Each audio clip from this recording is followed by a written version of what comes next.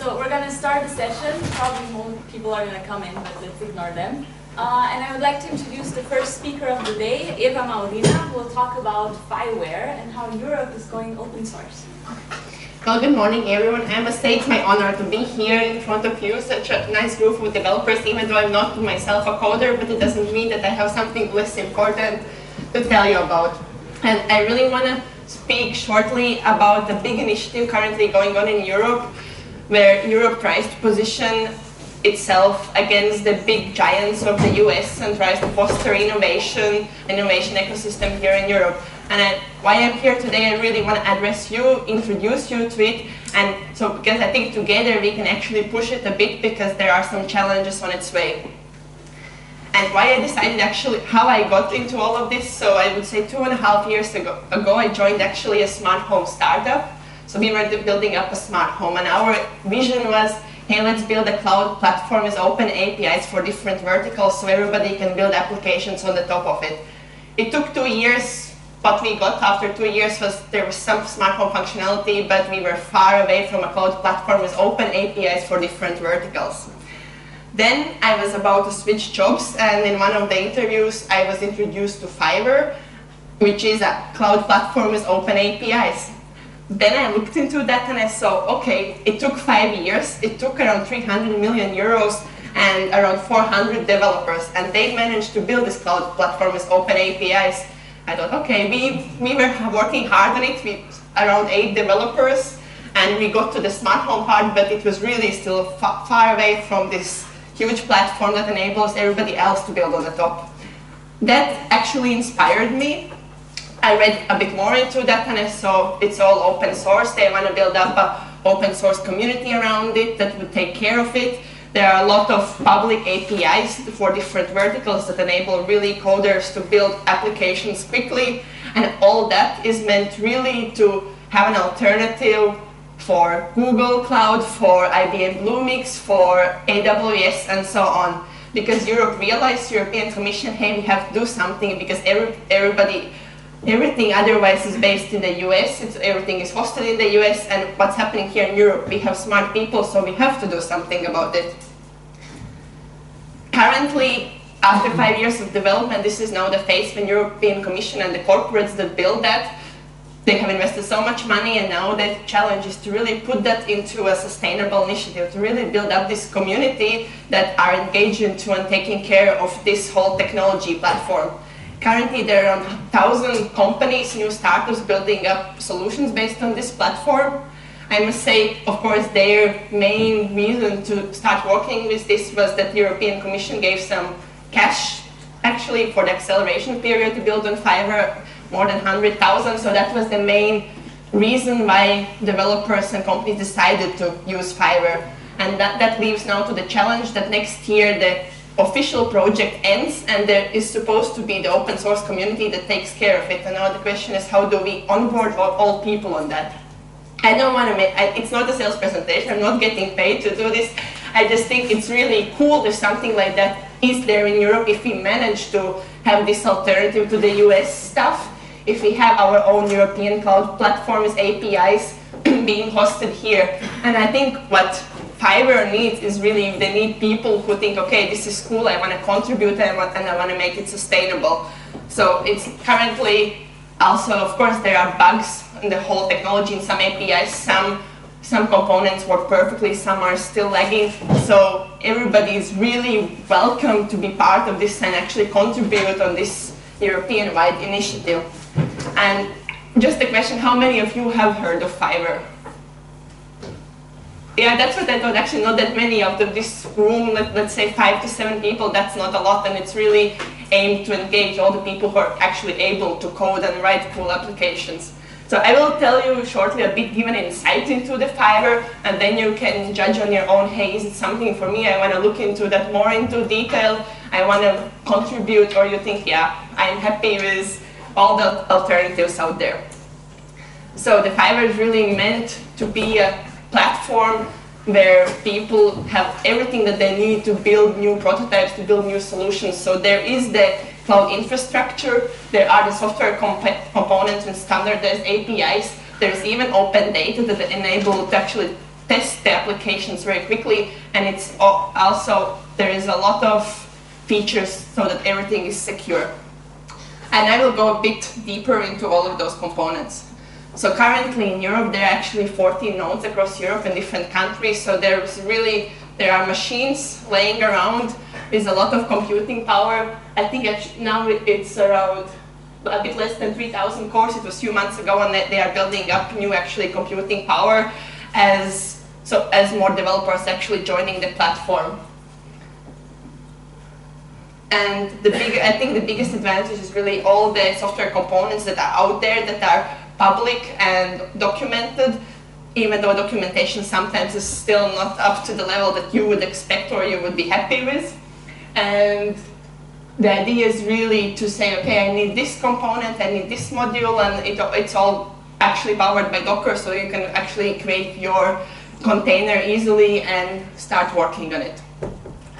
And just to give you an idea, what do I mean by those public software components? So there are different, I would say, verticals. So there are really APIs and software components for the data-related applications. So, for example, the most popular one is the context broker called Orient. So if you're working with sensors and so on, that's really a tool where you can log in all the data, where you can monitor whether there are any changes, and you can use that data also to trigger some actions on the user side or in the real world. Then there are also software components for the Internet of Things side. For example, if you want to manage the data real time on the gateway, or if you want to actually manage the devices on the backend. So there are really existing documenting modules already for that. Then there are also tools for the advanced user interface.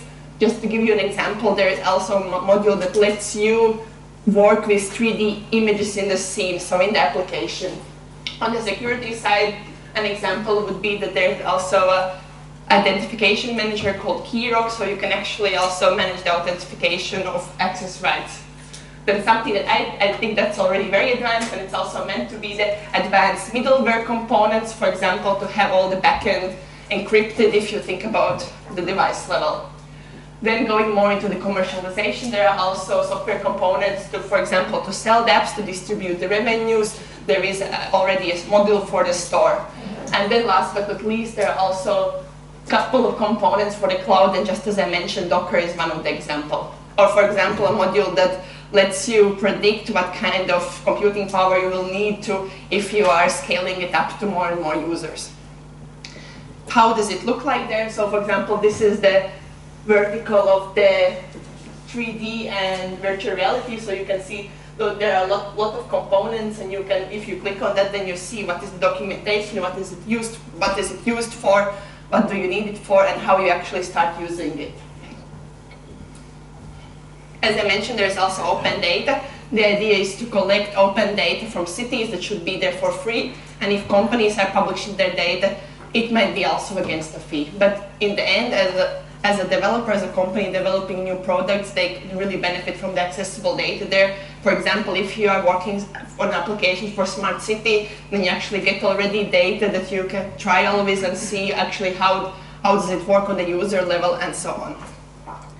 So to summarize it, really, what is it meant to be? So it's meant to be open, so it's an open platform, no proprietary systems, which also means it must be modular, so you can select the things you actually want to use, what you need, because I think I would expect that some companies and developers, they have already something developed when you work on one solution, and then you can say, okay, I want to complement my solution with that and that functionality based on Fiverr. So it's no problem to actually have different platforms merged together. Because of the APIs, it's interoperable, of course, and also non-intrusive. As I mentioned, you can have it as part of other systems. And of course, there's also no vendor lock-in. It's possible to migrate the solution anytime to any other infrastructure. And currently what's happening, as I mentioned, so there is this technology platform. There are bugs, so some developers are saying, hey, it's not documented well enough, it's not working. There are some components that work really well, especially those ones for smart cities and Internet of Things. And what European Commission decided now, they will try to engage new developers that are not already using Fiverr by giving them some cash actually to fix the bugs. I think that will start as of the next months. But for me, I would really encourage you just to have a look at it. You can get your own account, you can create your virtual machine there. You can say, okay, I want to use, I don't know, MongoDB, and I want to use that module, that software component, and you can test it and see how quickly actually it is to prototype new things. And if you ask which language is behind there, there's everything. There's Python, C++, JavaScript. It really depends on the software component, but because of APIs, it's no issue. So that's really an overview. I hope you got excited. And if you have more questions, I can try to answer them. There's also a lot online. There is a Fiverr Academy, which really is meant to onboard people, to help them to get into the system with tutorials. There's a lot on the SlideShare. There are videos. And also, if you know already Fiverr and if you think that's and that's missing, tell me, because I might go to those people who can have an impact also on that on a higher level. So thank you.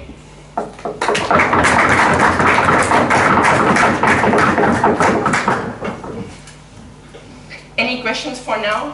What is the purpose of Fiverr? The purpose of Fiverr, as I mentioned, is really to enable innovation in Europe, to have a European solution that lets developers, lets coders, lets companies to create solutions based on the cloud infrastructure here in Europe, not that everything is hosted on AWS or Microsoft Azure and so on. That's really meant to be an alternative, all those things. Is it financed by the European Union? This whole development was financed by the European Commission and some corporates like Telefonica, IBM. As I mentioned, there has been around 300 million invested. So European Commission, they know they cannot let this go down because they will get a problem. And what I heard, this is the first time during the existence of European Commission that they changed actually the project description, because they realized what they did until now, it's okay, but there were some issues. There were some partners in the community that were not active but getting paid for it. So that has never happened before, that they changed actually the working package description of a big European project, because during the last few months they kicked out some partners and they got new people on the board, so that they really make this a success with the money that's left for the period when it's publicly funded. But I think 1/3 of this comes from the European Commission and 2/3 is actually coming from companies. So also companies like Siemens, IBM, Telefonica, Orange, they are all part of this, because of course it's also in their interest to keep it here in Europe. Yes. And what they are targeting currently, it's really part of it is developers who would be part of the community, and of course also startups, because they are the ones who need prototyping, who need to be quick in the development process. Maybe it's less interesting for companies that have already their solution there. It doesn't make sense then to migrate it to this prototyping environment. Yeah. Thank you. Any other questions? Here you go. Hi, thank you for your talk. I'm wondering, you said you need people to get involved, and I'm curious, is it open to all skill levels or just to seasoned developers? I would say that, I mean, if you call yourself a developer, it's for you. I also created my account and then I made my virtual machine, but that's as far as I got, and maybe that's good. But I think you can really give it a try, and it depends what's your expertise. Are you more the front-end developer, or are you going more into back-end? But the aim is really to have it really a full stack meant for all kinds of applications, so you for sure find something for you. And there are tutorials and so on. Honestly, they are not perfect, but that's also why the community is needed, is the feedback, hey, what should be better and so on. I know here in Vienna currently there are some people who are looking into Fiverr and who are starting to develop with Fiverr, but Austria was not part of this big project 5 years ago. Telekom Austria was invited to be part of it, but they didn't. So that's why, no, but actually Fiverr is not that spread in Austria. And as I learned about it, I thought, I hope it actually happens. I hope it becomes a big thing. So that's why I'm also here today. But I think we for sure should give it a try. Yeah. Thank you. I saw a question also here. Yes. You said there's Docker there. Is it compatible with the Docker Hub and everything? Yes. Yes. As far as I know, what I know that now in December they're also releasing a new version of everything. So then there should be the latest version of Docker implemented, the latest version of OpenStack. because initially the problem was as they started to develop 4 or 5 years ago, until this year, let's say spring, some of the versions of components were not up to date, but that's now they got the feedback, hey, this doesn't work like that, so we need actually having it up to date, so that's what's coming now in December or now in November. Yeah. And so moving forward, once it's out of being funded by the public purse, Yeah. how do they intend to pay for it? Currently, you mean for the fiber, or you mean for your solution that you develop on the fiber? Well, both, really. Because how it works now, you can use it for free if you're working on your prototype. If you wanna commercialize your solution, you cannot use those 14 instances because they won't really enable prototyping. So then you have to migrate it to your own hosting provider. But currently they're also building up commercial fiber nodes, which would be then kind of a next step after this prototyping environment, which is called the fiber lab with those 14 nodes. Then afterwards you can migrate it to this fiber commercial node where you would pay for the computing power, because in this case you don't pay anything for the DevOps for computing power, it's all there.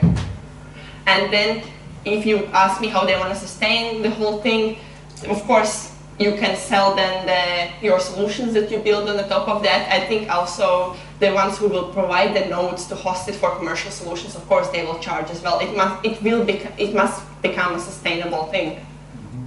What is running on the back end? I mean, is it based on Red Hat or a commercial Linux distribution, or they rolled their own, or?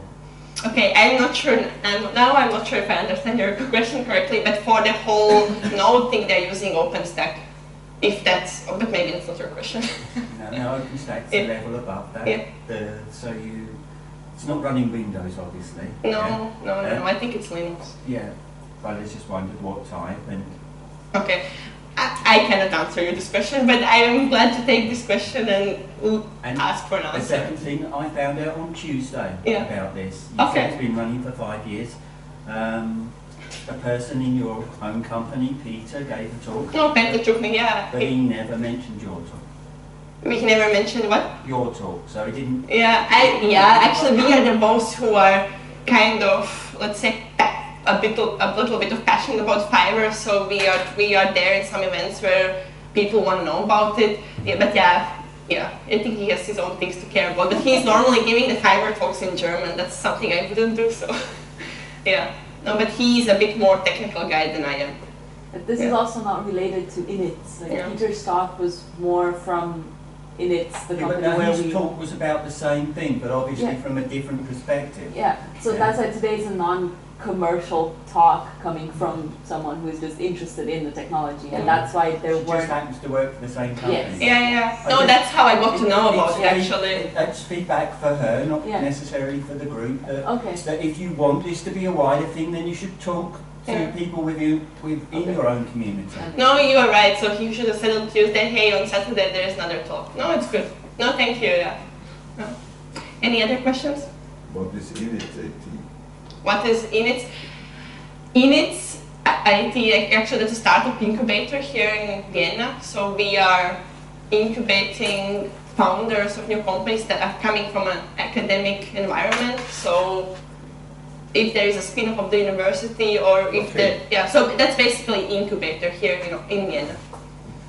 And of course, what we are also telling our startups, say, check out Fiverr, it might give you some benefits, being quicker, spending less money on the development, and so on. That's how I got to know about Fiverr, as I joined actually this startup incubator. So Init is an Austrian company? Yes, it's here. Actually, I first time saw it. Okay. No, and actually Theo is one of the shareholders of Init, because it's more a public company than a private company. Yeah. Any other questions? Okay, thanks a lot.